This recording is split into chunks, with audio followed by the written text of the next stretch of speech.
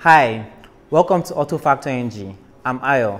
Today, I'll be giving you some of the reasons why your car vibrates when you put it in the reverse gear.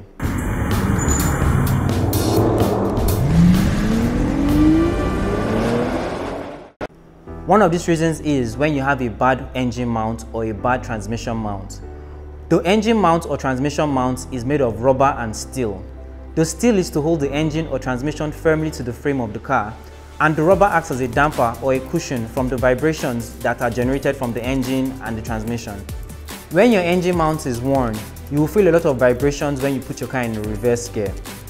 Changing your engine mount is not an easy task for the average car user. If your engine and/or transmission mounts are bad, get your automobile technician to help you replace them.